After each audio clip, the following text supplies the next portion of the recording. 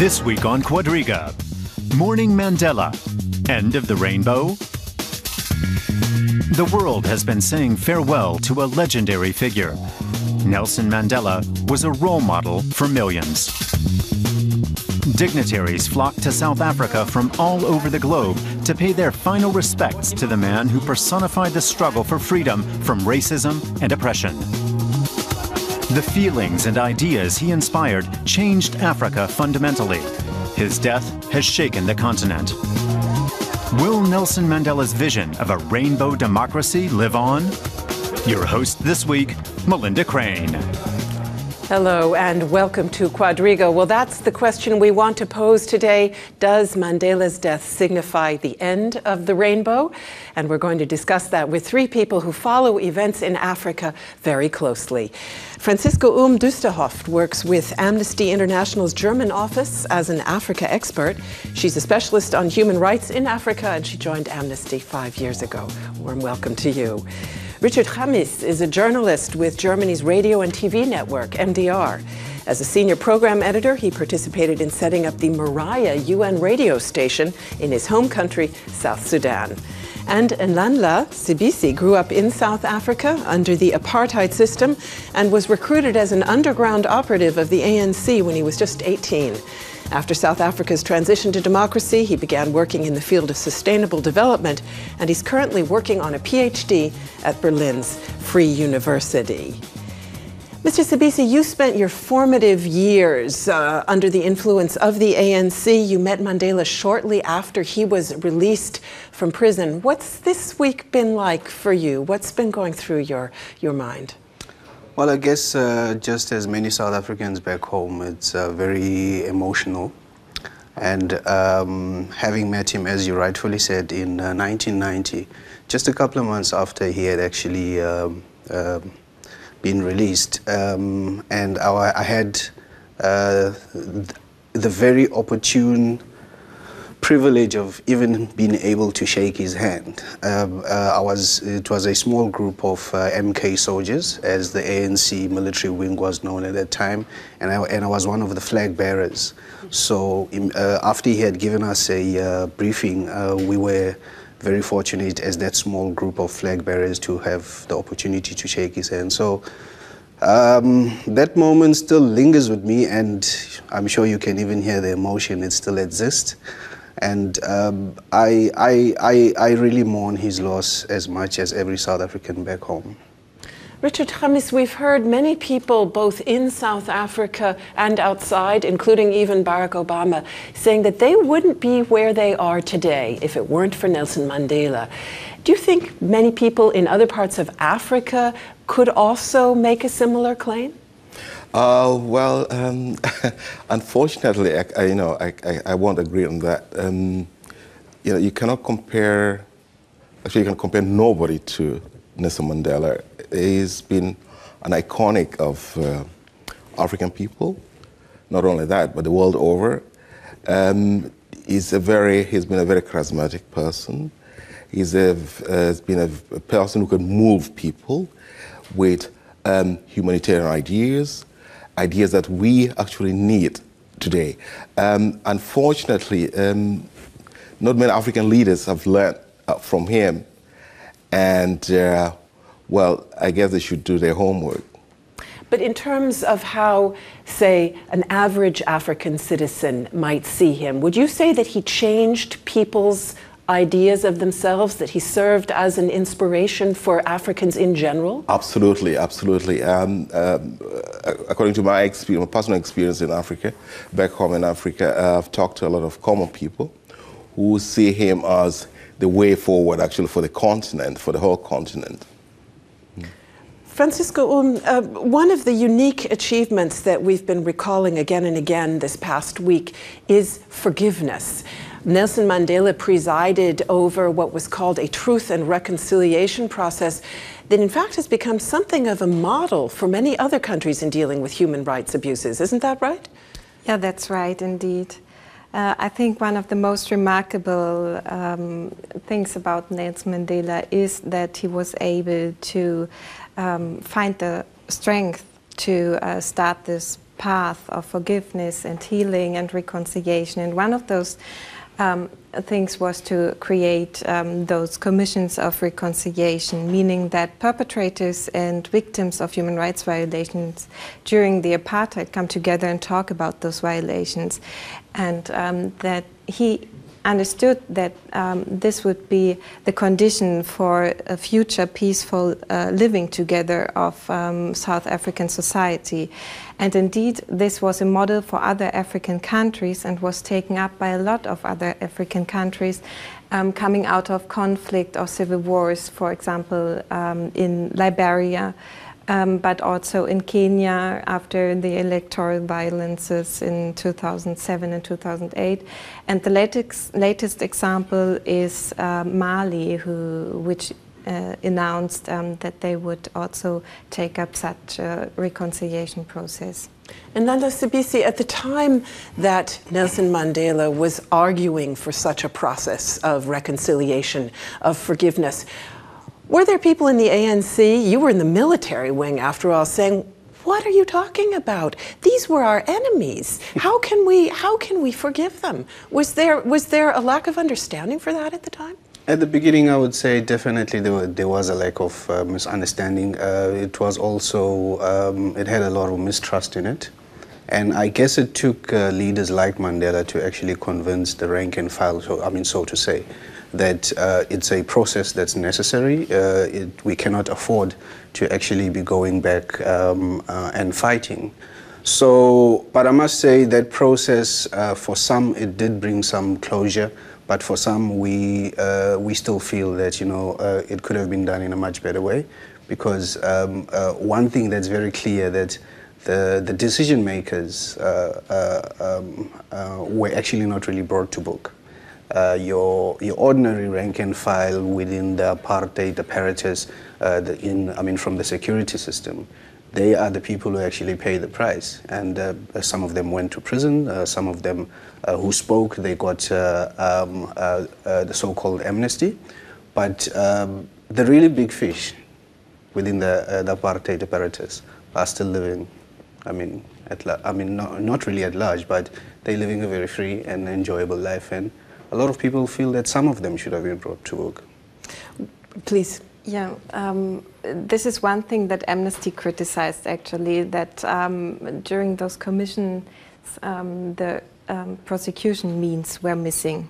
So yeah. It was just talking, getting together, and then getting over it, basically, together, but there were no prosecution. This was different in Liberia, for example, and there it was combined.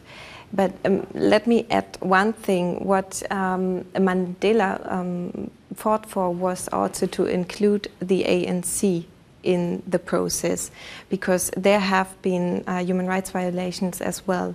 And he also fought for including them.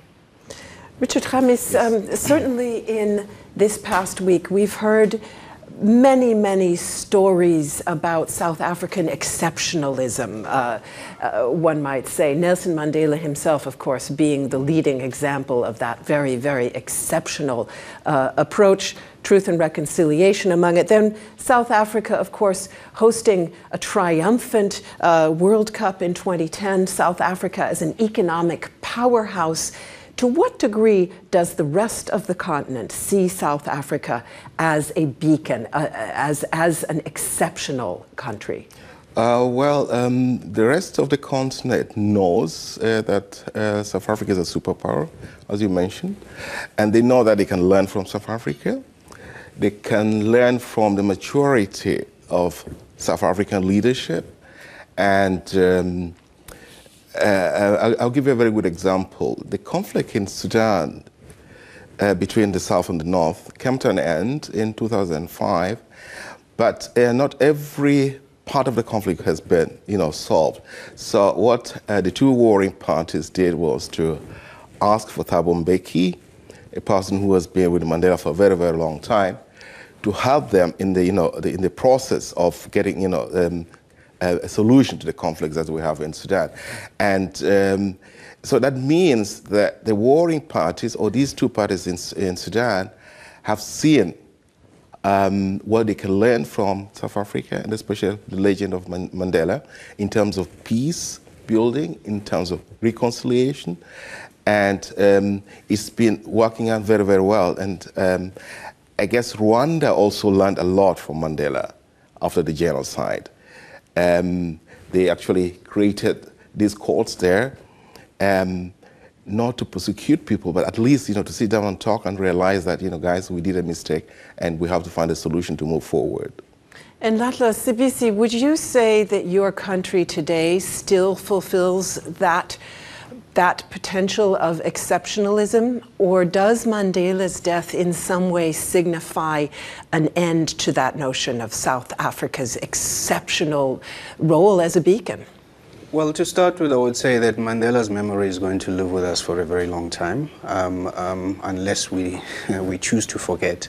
But the lesson that we can still share with the other African countries, in one way I can say it was really spread through by Thabo Mbeki, with the inclusion of other leaders in Africa, to kind of go through an African renaissance and establish institutions within the AU to say that how can we make South Africa better.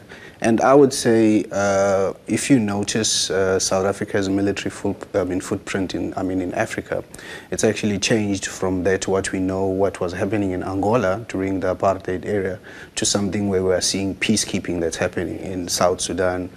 We see that happening in the Great Lake region, DRC and so on. So I would say that we've realized that with whatever strength that we have, we can't be living in a sea of prosperity.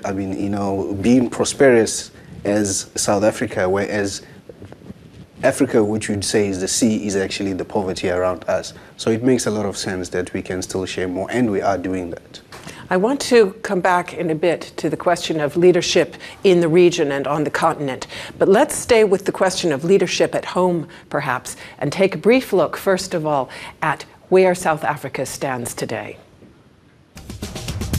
In 1994, after Nelson Mandela became South Africa's first black president, he used his popularity to call for a better world.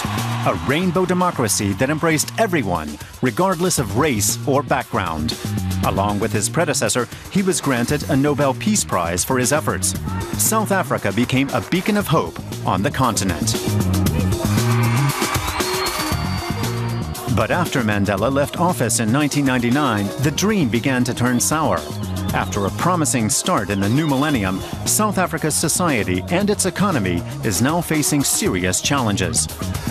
The ruling ANC party is torn by internal conflict and increasingly viewed as corrupt. At a huge memorial ceremony for Mandela on Tuesday, current South African President Jacob Zuma was booed by the crowd as he mounted the podium.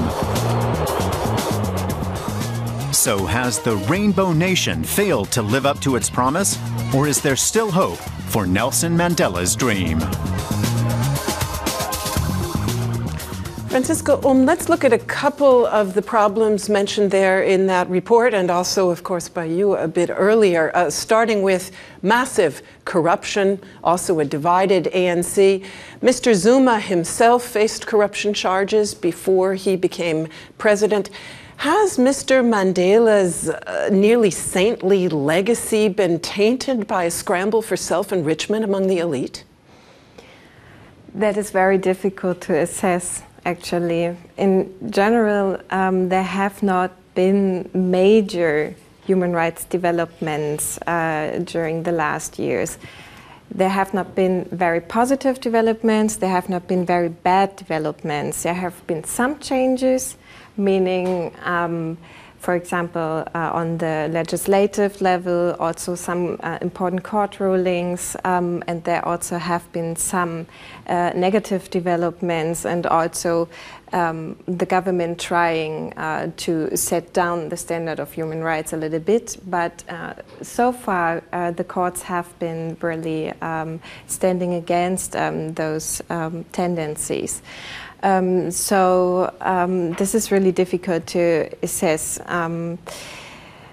Of course, there are always rumors of corruption within the political elite, but also within the authorities itself. And there is a main problem which we see as Amnesty International as well. For example, when it comes to the security services or the police officers. Just to give you an idea, we talk about 700 people every year which die in a police custody. And those people are caught, are arrested, are detained, are tortured, are mistreated, and sometimes even killed when they go to court claiming corruption, police corruption, for example. So this is really a problem. Then on the other side, on the positive side, there is an independent police oversight mechanism in South Africa, but they are not able to deal with all of these cases, of course. So there rests a lot of impunity still. So this is just one example. Nanda Sibisi, some critics have said that the new ruling black elite has simply joined the old white ruling class, and in fact the vast majority of black South Africans are as badly off as they were under apartheid. Does that go too far, or would you agree? I would say to a certain degree it does go too far. But you see, if we look at South Africa, we have to look at it from the context of when we got our freedom in 1994. The person who took over at that time was the right person at the time to actually bring the nation together. And I mean, he was very inspirational and in a lot of, issues. And I guess after that, he also did realize something, that now we need someone who's going to be able to manage government, who's going to be able to implement the policies that have been rebuilt. And unfortunately, with the two following leaders, and especially with the latest leader, I would say that they've lacked in certain aspects when it comes to bringing about certain fundamental changes. And I guess some of those changes actually that are required should be radical. But the question is that to what degree are they willing to go that route? But I would say that the questionability of the current stock of leadership is definitely measured against Mandela. And where is the ANC in all of this? The group, of course, that you joined as such a young man. They used to stand for social justice, even for socialism. Where has all that gone? And I'd like to believe that there are still some within the ANC who stand for that. And unfortunately, we do see this elitism growing at a much faster and extraordinary rate than we would want to see. So as a result, it comes back to the point that you were actually raising earlier on, that there are instances where you find people becoming extremely rich in the sea of poverty around them. And you find that some of them, it's actually questionable as to how quickly they could have accumulated that wealth. And with the tendering process that's going on in government, there's a lot of cases that have come up, criminal cases and so on. And what is actually very uncomfortable about the whole situation is that that money could have gone to social development. And that's the reason why we still find some people who are saying that apartheid, we were not as this poor. For some people, but also take into consideration from an economic point of view, South Africa's middle black class has grown tremendously. Mr. Khamis, could or should Mandela himself have done more to alter the fundamental economic structures in South Africa? Well, yes and no. The problem is when he took over, he was preoccupied in uniting the country, first of all, preaching the idea of reconciliation, forging one South Africa, forging this rainbow nation. He was preoccupied with that, and to be honest, for the 4 years was a very short time. Wouldn't allow him to carry out all his programs. This led to, of course, for the disparities between the poor and the rich, which really happened overnight. And unfortunately, Thabo Mbeki couldn't do much on that. And we all know what Zuma is in for. And they should have been actually their time to carry on what the big man had as a vision. Franziska you told us, in fact, South Africans definitely do have more rights, at least on paper, human rights. But if the vast majority is facing poverty and violence and crime, don't those greater rights perhaps become somewhat irrelevant? No, they haven't, because I just said that the courts are still in charge and are very strong and are independent and in general rule in favor of those constitutional rights. And there also have been some improvements on the legislative level done by the South African government as well. For example, when it comes to torture prevention, to strengthening the police oversight body, but also when it comes to attack homophobia and violence against homosexuals. So there have been some improvements, but indeed we have a growing middle class in South Africa. We also have some white people being poor. We also have some black people being rich, but there still is a big gap between the rich and the poor class in South Africa, and of course, unfortunately, most of the poor population in South Africa remains black. So there's a lot to be done in the future. And let me say this, Mandela of course tried to change this a little bit. There was a huge housing program, reconstruction program. Those programs failed also because of the missing economic funds in South Africa at that time. And also when we asked this question, was Mandela successful?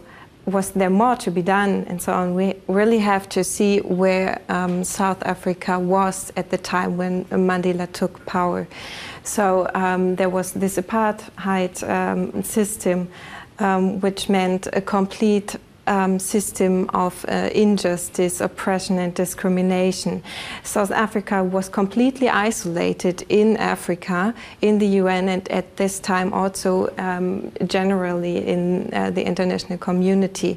And what Mandela did was to develop the very first progressive constitution in Africa, also being a model for other African countries later, incorporating human rights and civil rights, creating very strong institutions which are still there, gladly, and also to lead South Africa back into the international community, and even setting issues on the agenda, such as the fight against HIV and AIDS. So he really did a lot in those couple of years.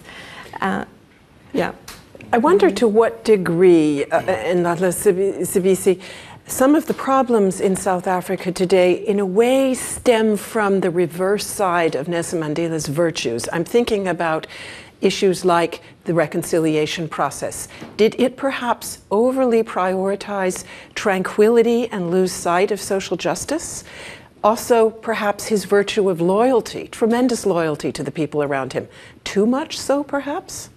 Well, I guess as my fellow panelist has been saying, you know, some of these programs that were actually instituted was more about let's try to reconcile and move on, you know, and as a result, at the price of justice. And like I said earlier on, unfortunately, some people, up till this day, almost 20 years into our freedom now, you still find people who feel and think and wish that, you know, the justice issue should have been emphasized more. So if you look at the way that he handled the situation at that time, I can easily presume that, you know, he was really, really, really not wanting to see any type of revenge. So that could be, you know, if you're in a leadership position, I would like to assume that you can actually try and manage that. But unfortunately, to the person who's been affected by apartheid in one way or another, I mean, depending if a family member of yours was killed, you kind of think differently about it, because you're thinking as an individual, you're not thinking in terms of the whole nation. So I guess in his case, it was to actually look at how do we bring this nation together. But, and as we said earlier on, justice was not really addressed as we would like to see it. Khamis. Yeah, if I can, you know, join here at this juncture, there's one thing that we have to mention, that is that, you see, he brought stability to that country. And when the ANC took over, everybody thought that this country is going to split into two, this country is going to go to civil war, which never happened, and we should pay the credit to him, to Nelson Mandela. And this coming from someone from Sudan who's on the other side. Yes, yes, I know exactly what I'm talking about. And, you know, stability is very, very important. And that was the number one priority he put.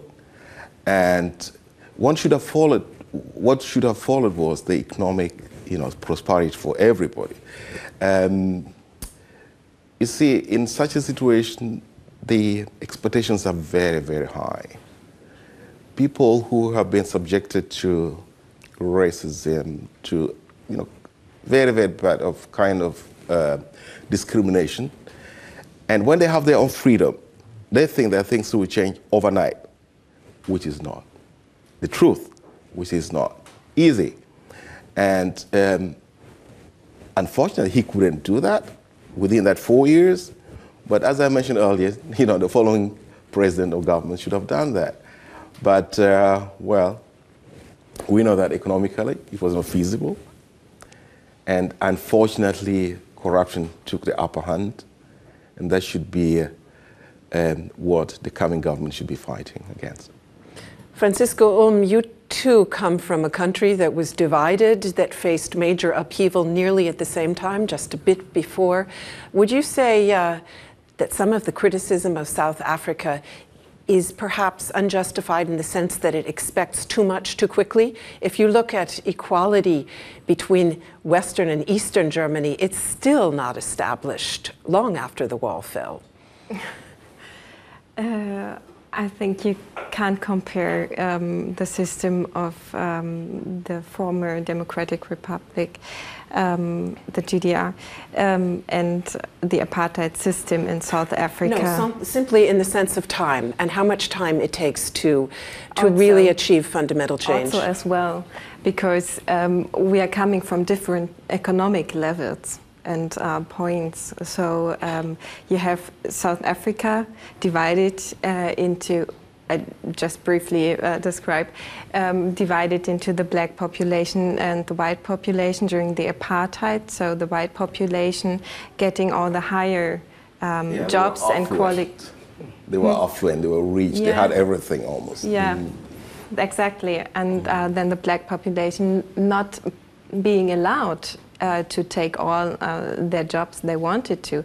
So that's a completely different situation than in Eastern Germany. So I don't know how to compare the situation, actually. My point was simply about time and how long it can take for fundamental change to occur. Let us come back perhaps to the question of South Africa's role in Africa as a whole.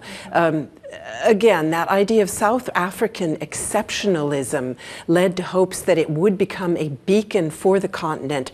Do you feel that South Africa has fulfilled its leadership role or is continuing to do so in 2013 in Landa CBC? I guess, you know, it's not an individual role of just one country. because we also have a lot to learn from the African continent when it comes to different kind of issues. And I still think, as much as at times South Africa is like expected to be continuously taking the lead, you need to remember that other African countries also have their independent way of looking at issues. So at some point, I can say that South Africa has also avoided the situation where we look as the colonizers within, or the recolonizing within the African country, continent, by a so-called rich country, which is South Africa right now. So I would say that government is stepping cautiously when it deals with other African countries, but from the different examples that I gave you earlier on, we still see some form of leadership taking shape by South Africa, and it's in different ways. Like if we go to the DRC again, it's not only about military, but it's also about re-establishing government institutions. We have a training partnership between South Africa and the DRC, where government officials from the DRC are trained in South Africa in one of the institutions that we have there on finance issues, managerial issues, economic issues, and things like that. So I would actually like to see a South Africa which is working in partnership with other African countries, because other African countries also have some form of leadership that they can, that they can offer. And in some instances, we do set the example. You mentioned an idea of South Africa as an almost neo-colonial power within Africa. I, in fact, have read criticism that South Africans don't think of themselves as Africans, that they don't have an identity with the continent as a whole. Do you think that's true? Do you know, it would be true to a degree if you listen, like, for instance, to some academics, when they say South Africa and the rest of Africa, as if South Africa is like cut off from, from Africa, which is true to a certain degree. But also, I'd also like to just say that, you know, we've also had our own sort of misunderstanding where a lot of South African companies are doing business in different African countries. And some of those companies have been accused of actually imposing their own will within that given country, and we've received some criticism. When it comes to that part, and I'm hoping that we're actually learning from that. Mr. Khamis, how would people in South Sudan, in the northern parts of Africa, see South Africa? Would they say the same kind of things, that perhaps there's a neo-colonial aspect towards South Africa's relation with the rest of the continent? No, not at all, not at all. They would really admire South Africa for the, not only the economic achievement, but also for the political achievement. And this is, as I mentioned earlier, is also credited to Nelson Mandela. Actually, they're doing it. They're learning from South Africa. They even created reconciliation commissions in the north and in the south, just as the model in South Africa. And they look at that part of the country, that part of the continent, as a big brother who knows more in a certain area, and we can learn from them. And the idea of neocolonialism is not really